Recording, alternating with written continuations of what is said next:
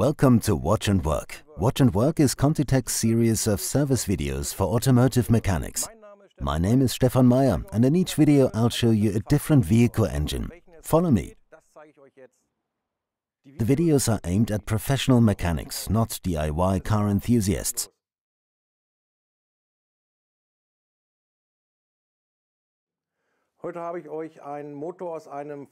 We have an engine from 2013 VW Golf 7. It's a 103 kilowatt 1.4 liter engine with the engine code CPTA.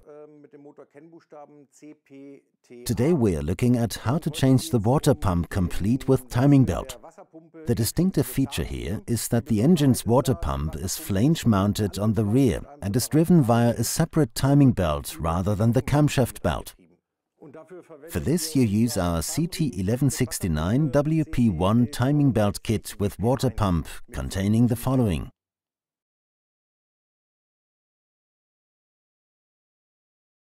The engine has been turned around because we're going to begin at its rear. You start by draining the coolants, exposing the water pump in accordance with the manufacturer's instructions, and setting TDC at cylinder number 1. I've already demonstrated in another video how to set TDC at cylinder 1. This link takes you to our tutorial for changing the timing belt in a 2013 Golf 7 with the engine code CPTA. What is notable about this water pump is its drive mechanism using a separate timing belt. Every time the water pump is removed, the timing belt has to be replaced too. When removing the water pump, you must undo the bolts in a certain sequence that I will show you now. You start at the top here with bolt 5, then proceed in a counterclockwise direction, 4, 3, 2, 1, unscrewing the bolts in that order. You are now able to remove the water pump and thermostat together with the belt.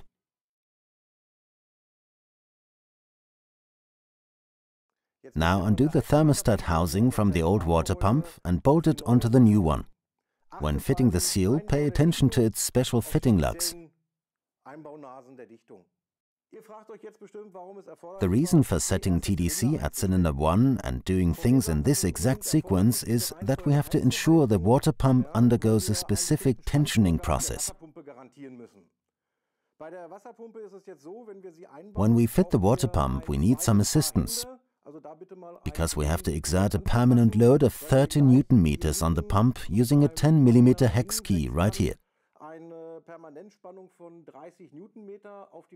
While tightening the water pump bolts in a certain sequence to set torques. You position the water pump in place, then screw in the bolts by hand in the following sequence.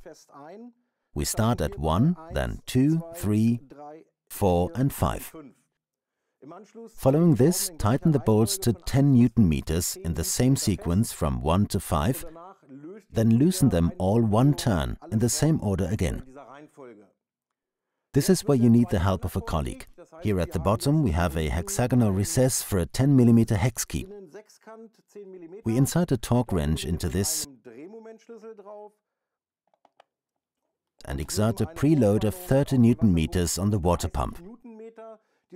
This 30 Newton meters of tension must be maintained until the water pump has been completely bolted into place. You now proceed to tighten bolts 2, 1 and 5 to 10 Newton meters and then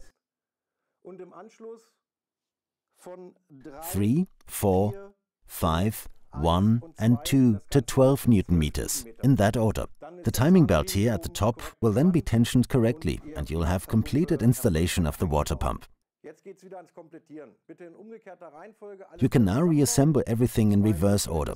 Follow the safety instructions when refilling the cooling system. Our new thermal management toolkit, the WO2 toolbox, is handy for refilling the cooling system. It includes a vacuum filling device for the cooling system.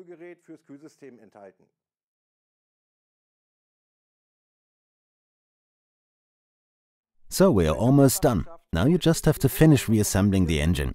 Follow the manufacturer's specifications, particularly for the tightening torques. Remember, don't overdo the tightening.